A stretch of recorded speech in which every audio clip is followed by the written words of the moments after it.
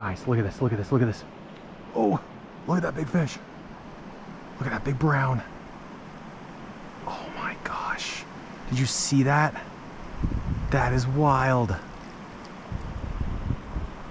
Wow, guys.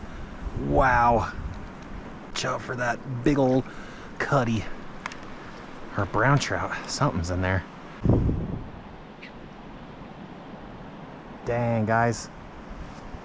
I was hoping I get that big one again. Dang. So I kind of stopped reading the water because there's probably an 18-inch trout. Oh, he's right there. He's right there. He's right underneath him. Look at him. Look at him. Look at him. Look at him. He's chasing him. He's chasing him.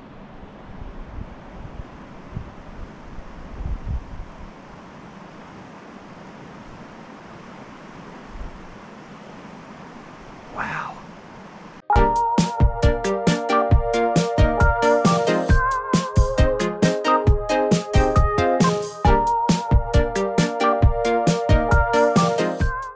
Good morning, everyone. Welcome to this episode of Skiddy Fishing, and today I'm going to be switching it up just a little bit, and I'm going to be taking you guys on a little guiding experience. I've done a video like this once already this year, about maybe 3 to 4 months ago, and it was actually like late spring. There was some serious runoff conditions. It was a smaller creek than this, and it was cool. I got some good feedback. People really liked it, and I think the channel subscribers would really appreciate more of this kind of content, so I'm going to be putting stuff like this into the mix going forward, and it's stuff that I'm developing and working on. In addition to the video that I did previously, I do need to kind of premise the same, that not all rivers and creeks are created equal. There's some applied knowledge here that you can take to your creek, but it doesn't mean that your creek is going to fish the exact same, is the point I'm trying to make. The other thing too is that I'm going to try to do most of the dialogue straight on my camera, but I might interrupt myself with some voiceover work just to kind of help make a point and kind of reiterate and explain things that maybe otherwise I don't do perfect in a live scenario. And lastly, I'm not a professional guide. I don't claim to be the best guide. I don't claim to be the best river reader out there. So the rod I'm going to be fishing today is a Tenkara rod, and this is the Tanuki Snow 375. This is not my rod, and this is actually courtesy of Amanda Hoffner. She's awesome. She sent a few of these to the channel to test and demo, and this is not my first impression review. I'm going to be making that with this rod, but this is just the rod that I happen to have chose because I kind of wanted a light 12-foot rod for this creek. So yeah, I will be kind of covering this rod in better detail in a different video. I would also like to thank the Hertiage Tenkara project, especially if you're a new entry-level Tenkara angler. It's really easy to immerse yourself into this phenomenon of what Tenkara is. And so the Hertiage Tenkara project is awesome. Would strongly recommend checking them out. Promotions aside, this is all about reading the river. And hopefully I can show you guys, you know, how I'm getting some of my luck. And let's get to it. So let's talk about fly selection real quick. So I'm just getting down here to the bank. And if you are new into the Tenkara world, or even just the fly fishing world in general, don't worry about matching the hatch in locations like this, where you kind of have to drive and get kind of out of the city to get to it. For me, that's usually this pheasant tail Sakasa Kabari made by Dragon Tail, or even the Purple Haze Adams Fly variant. But oftentimes, guys, I just start with what's already pre-tied on my line because you know, I'm lazy, and sometimes being lazy really works, specifically with Tenkara. I will say in confidence that you can choose the wrong fly and get away with it a little bit easier than you can with a Western fly rod, because the tight line aspect of this usually correlates to better presentation. So a good presentation with the wrong fly can often still yield fish. All right, so what I see here, guys, is a lot of turbulent water. This water is a little bit fast today, but if you kind of see in the middle, kind of on the left side middle, you can see some rocks, and the water kind of slows down a little bit. This could be some good water for some trout, especially at the head of the pool, waiting to ambush anything like that may come in. So there's the first fish. It's a barbless fly, so might lose them. Oh, there he goes. Awesome. Okay. First fish hooked. That's awesome.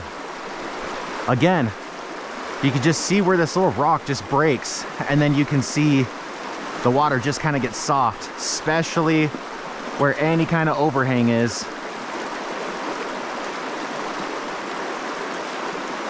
And we had a fish take the confidence fly, so we're gonna roll with the confidence fly now.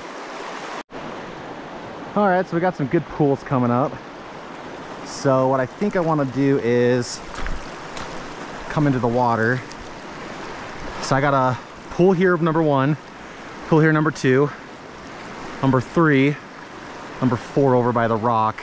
All right, I'm gonna have to interrupt myself here, but you can see the numbers laid out on the screen, and these are the 4 most likely locations that I would be looking for trout in this run. Any kind of structure in the river is your friend, and this rock is exactly what I'm looking for on the left-hand side for number 1. It's going to slow the water down behind it, and it's going to allow trout to stack up a little bit in that run looking for food that might be swinging downstream. In fact, it's worth fishing number 1 before moving up into the more obvious number 2 spot so I don't burn that pocket. Should be able to pick up at least 1 fish in any of those 4.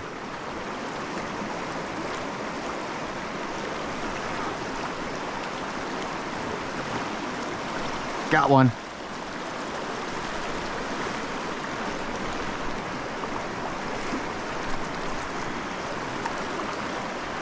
There's a barbless hook, so do have to be a little careful.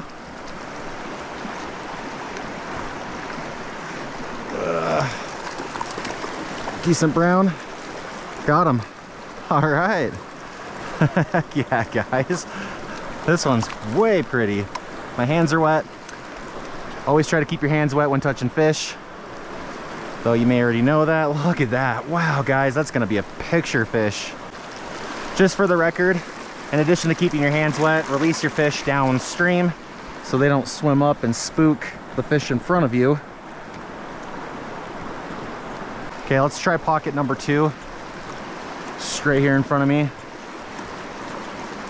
Oh, that was a hit.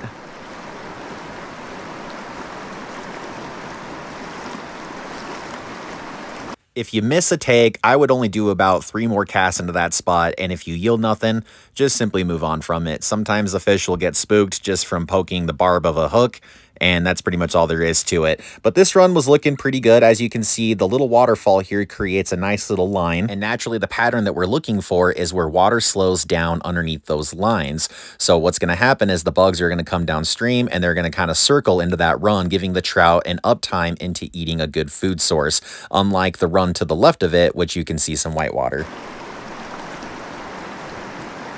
And then sometimes you don't catch anything in every spot after that. This is pretty fishy though. All right, guys, to keep this video moving along, I will note that I did not catch a fish at spot number 4, despite how fishy it looked, so we're going to be focusing on spot number 3 here. However, it is worth noting that fish probably hold to spot number 4 over spot number 3 for safety and then move over to spot number 3 for feeding. Runs like these are a little bit longer and sometimes have more than 1 fish, so I would focus on fishing the back of the pool first and see if you can pull a trout out, then move to the head of the pool and do another cast.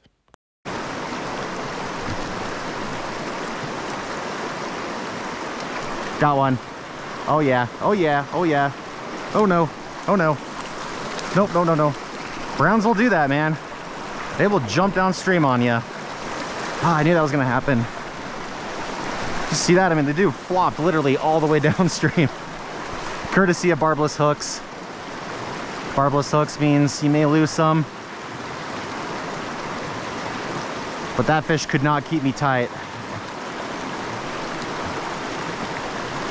Oh no. Oh no. Did not want to hook something there. Okay, this isn't perfect, but we'll try it anyway. Got some breakage in the water here. It's a very consistent riffle pattern. Breaks up on the left. Try to go anywhere where I see some calm water. I even try the far bank.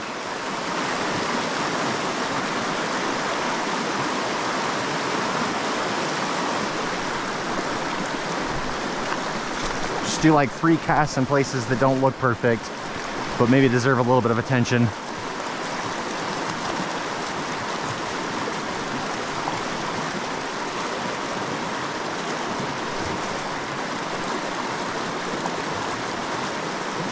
Oh yeah.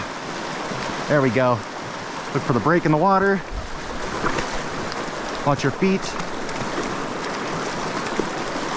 Oh, I'm gonna lose this fish. There we go. I went the wrong way with this. Whew. The sling pack. Holy crap. Can't even say words this morning. All right. Let's just get our bearings real fast.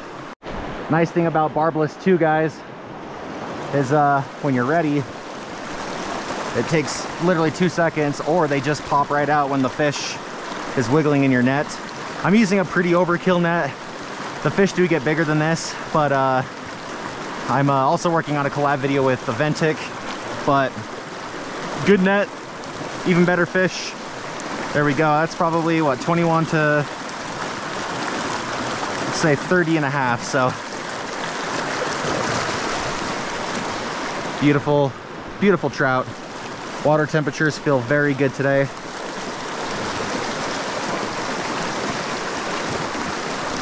And yeah, I mean, really, again, just look where it breaks up. So I saw this kind of soft water on the right side, and sure enough, it looked fishy and produced the trout for us.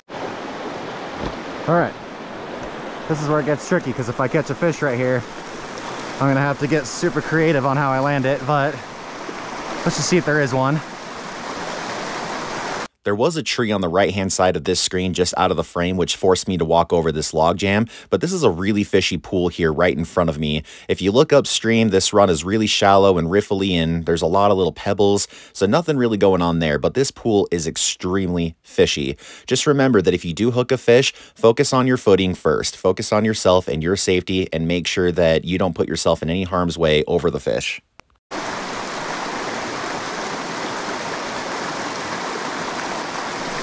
Yep, there is. Oh man. Okay, well.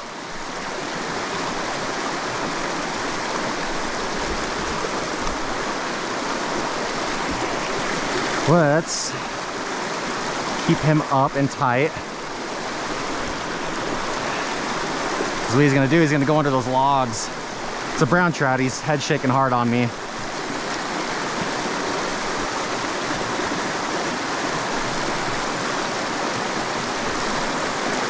Got to be careful for my own safety here. This is one I would recommend for more advanced anglers, I suppose. You got to watch your footing at all times. No fish is worth more than anything that lacks in the safety department.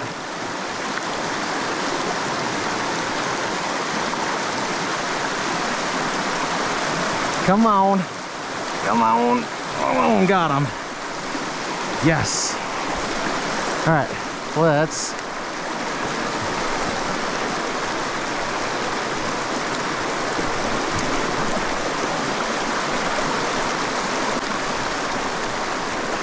okay. Whew. All right. Yeah, I don't think you liked that one bit, buddy. Sorry about that. There we go. We'll let him go. Biggest one of the day.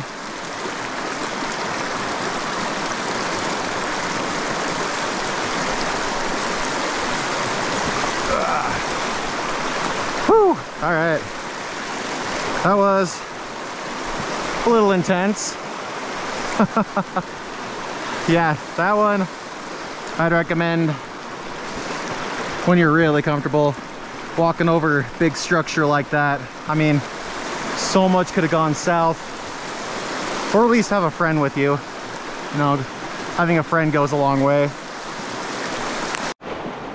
All right, well, here's something kind of rare for me. A little rare treat is this nice soft water up against a rock wall. I do like this.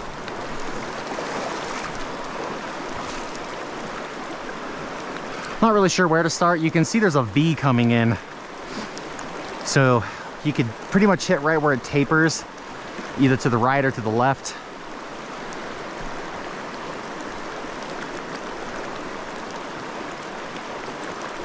Got one. Nice. Just a little guy. We'll just hand line him. They'll probably pop off anyway. Little brownie. Oh yeah. Oh yeah. There we go. Hands are soaking wet from picking him up, but beautiful, guys. Nice. Okay. Well, again, just where that little V shape is. That may have been the only one. We'll find out.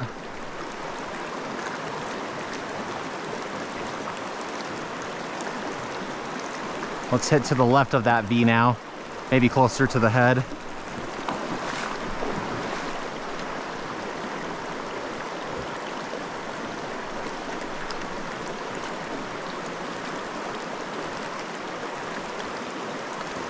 Oh, I think I got a bump. I don't know, I may have hit bottom too. Can't tell for sure.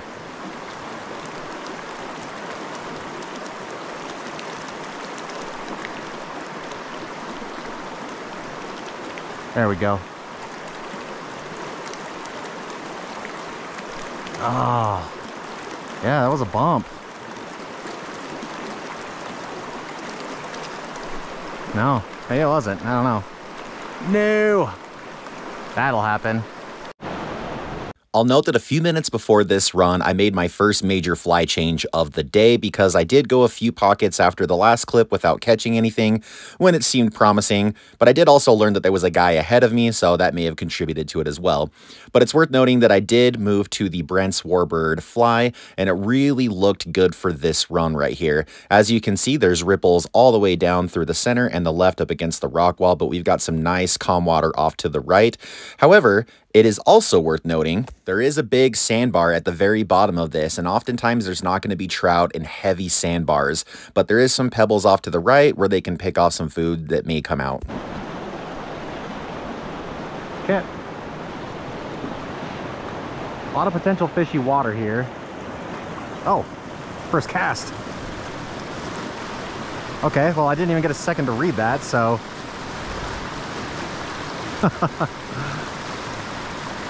Holy.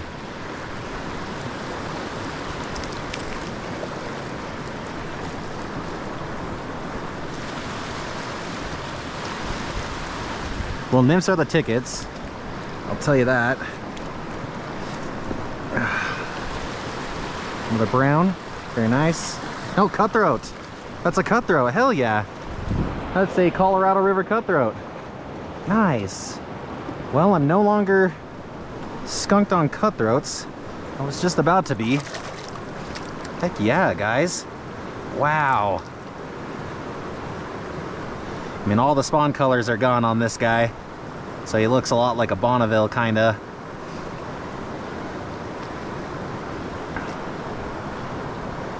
Kinda looks like a Bonneville, but they're Colorados in this system. Goodbye, buddy. Thank you for playing.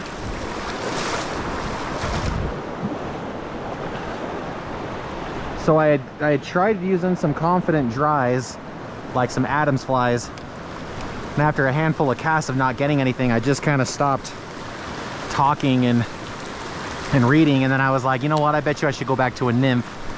And I did, and it worked. So again, you can see how it kind of waves, and I just stayed to the right of that. I mean, didn't really pick any particular structure, I just stayed to the right of it and worked my way down. Well, potentially more than one spot here. The first thing that stands out to me about all of this is that foam on the right side.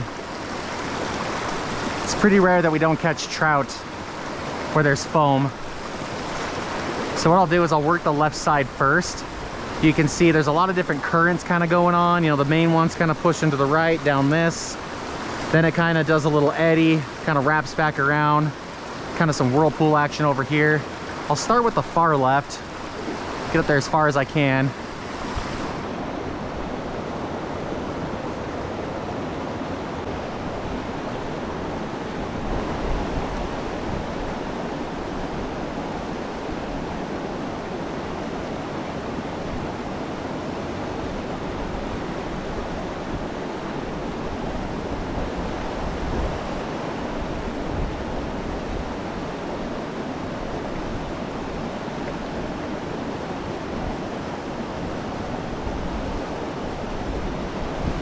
Oh, that was a bite.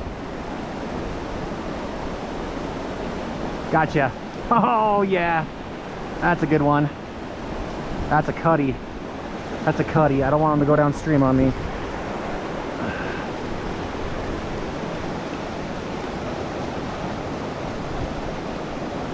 I was starting to get nervous right there. I was like, there's no way. So what I'm doing is to make sure I don't lose them, I'm letting them stay.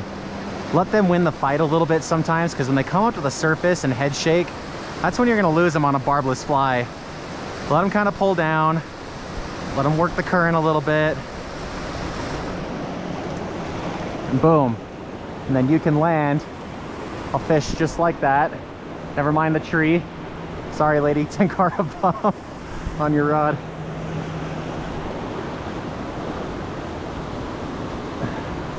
There we go.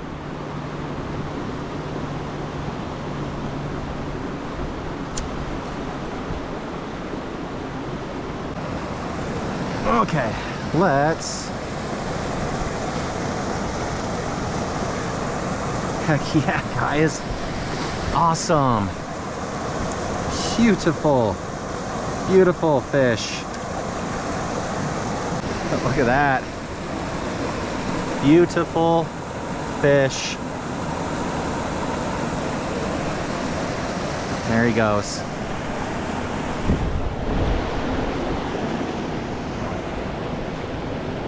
And by kind of getting down and enjoying this moment with this fish, I've probably given a little bit of rest to some pockets that might be alert. I'm gonna say probably not though. I think this is definitely the fishiest side.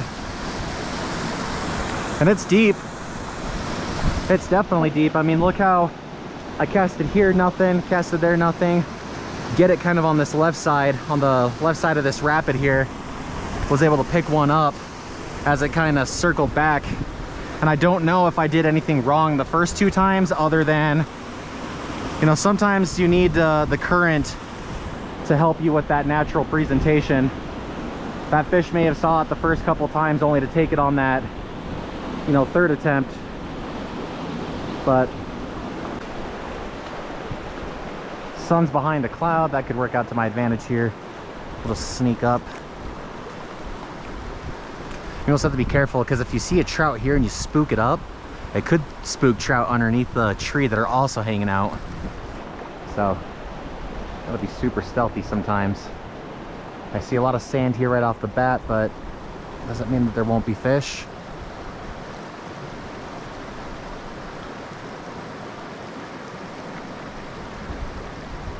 Oh yeah, I saw that.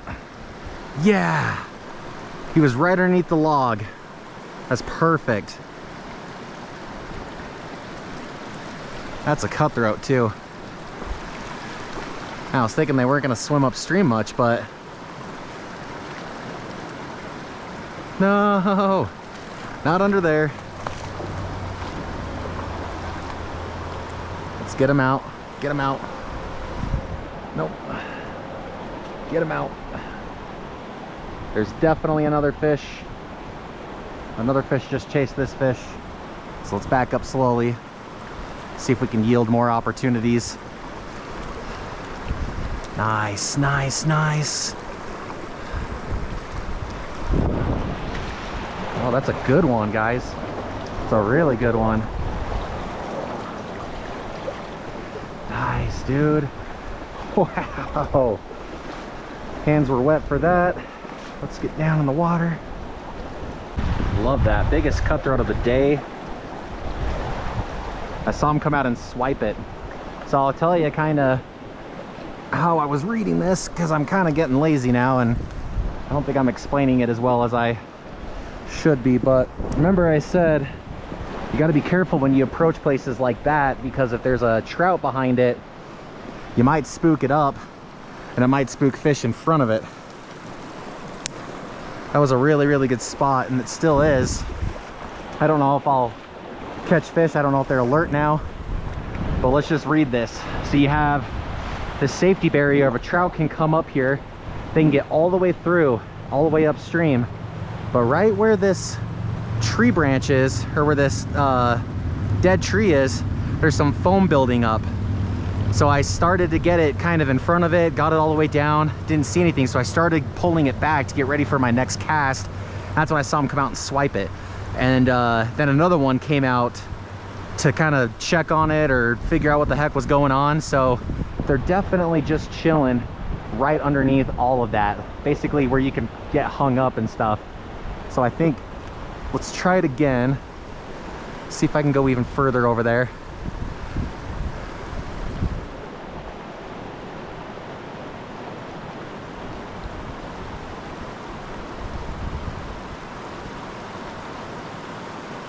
Nope.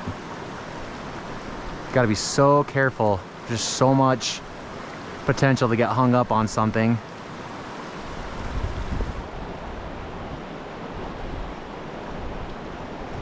So what we'll do is we'll take a step in front, get all the way to the back now. There we go.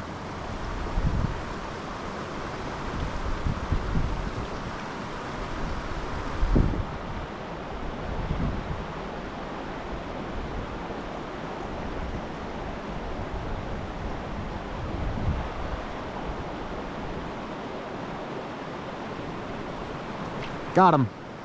Yes. He came out for it.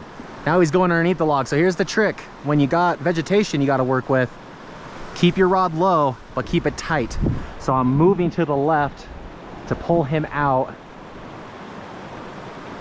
Because if I start taking steps forward, or if I give him any slack, the first place he's going is right where that last trout went, which was right where all that vegetation was. See, now he's got me all pinned and screwed, and so again, it's a cutthroat. So let's just net this guy. I'm gonna lose him. I'm absolutely sure I'm gonna lose him. Yep, he's out. Oh, there he goes. That'll happen, guys. He'll get hung up around twigs and stuff. I probably could have forced him out a little bit, but you know, I'm not in the business of breaking jaws with force either, so that's cool though. No complaints. Definitely got another one to strike. This looks good though. Fairly confident we might get one here. So clearly this log right in the dead center is helping create this barrier for me. Everything to the right of it is very, very choppy. We got a nice smooth surface on the left side, but the trout can be chilling right underneath that log, looking at either side. So let's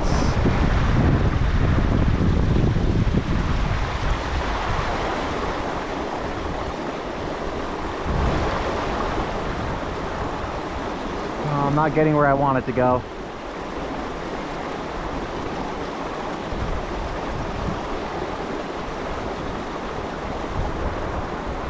Thanks to this wind.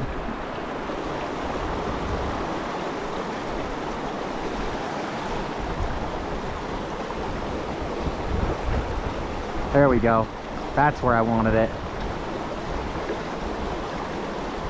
Gotcha. See, I didn't like the first two casts. As soon as I liked that cast, I hooked one. Now I have to worry about vegetation, right? Let this fish go where he wants to go right now. I can't really wrangle him anywhere. He was right underneath the log, right where I thought he was. I can still feel him. This is where we got to be super, super strategic, else we're going to lose a fish and a fly. So number one, keep them tight.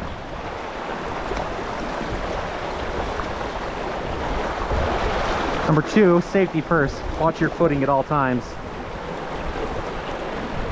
We don't need a hole in our waders.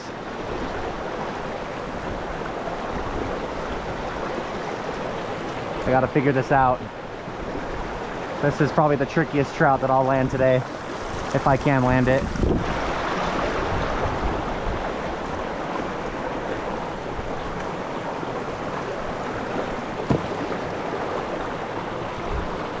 Let's see. I can still feel him wiggling. but I also think my line is caught. So it's kind of a double whammy. Line getting caught means higher chance of losing that fish.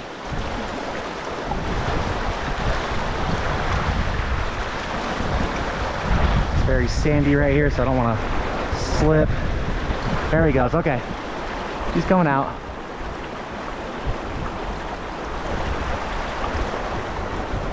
There he is. Oh. Got him. That was way smaller than I was expecting him to be. Way smaller.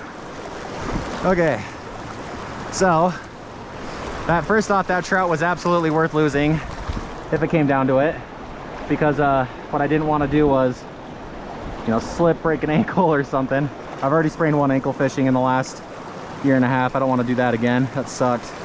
And he's got very, very fine spots on him. There he goes. Heck yeah, guys. So I think we can get one more, maybe possibly up here. Might be a little bit easier to land if so, but man, I'm like right in the middle of this log jam. Obviously it's very turbulent on the left, but you can see where this log is coming out on the right. So let's try to stay to the right of that log. That's exactly where I wanted that.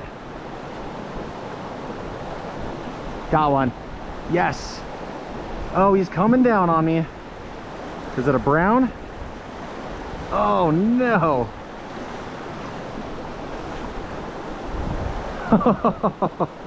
Look at this rod, guys. Holy crap. He's about to go topwater right now due to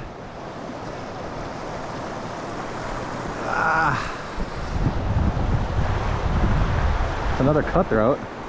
Dang, guys, cutthroat central today.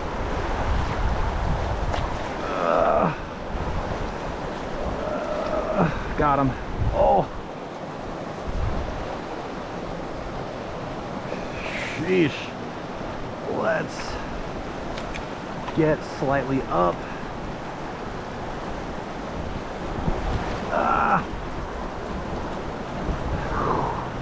Nice. All right, beautiful, guys. Kind of hoping for a cool swim out, but suppose we'll just, oh, there we go, there we go, there we go. There you go, you got it. I believed in you the whole time. Whew.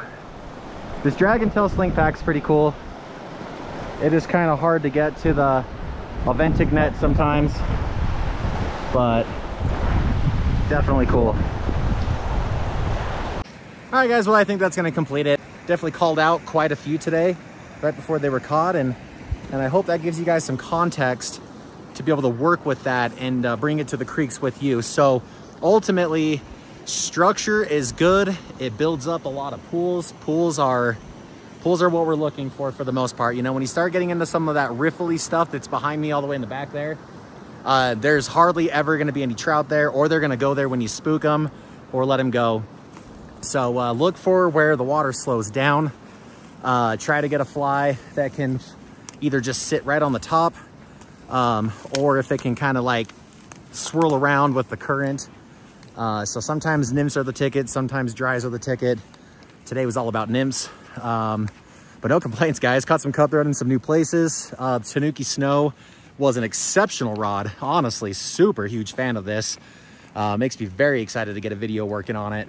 And I'd like to thank again Lady Tenkara Bum and the Hertiage Tenkara project for lending this rod out, letting me fish it for the next few weeks, and could not be happier with the performance of it. And again, I can't stress that I'm not a guide. I'm not here to tell you that my video is the one all be all and that it's better than others. But if you catch a fish because you learned something from this video, I would ask that you comment below and let me know, because that's ultimately what it's all about, guys. I'm sharing my resources, my journey. I asked a handful of people how to catch fish, how to read a river, and now I'm literally trying to do the same thing and leave these resources behind for you guys. So, but yeah, Beautiful, almost near autumn day. Zero complaints. Caught a lot of fish. Could have caught more. So it's just the name of the game, guys. So let me know if you have any questions. Appreciate the feedback. Subscribe if you enjoy this. You guys rock. Sincerely appreciate y'all. We'll see you on the next adventure in tight lines, everyone.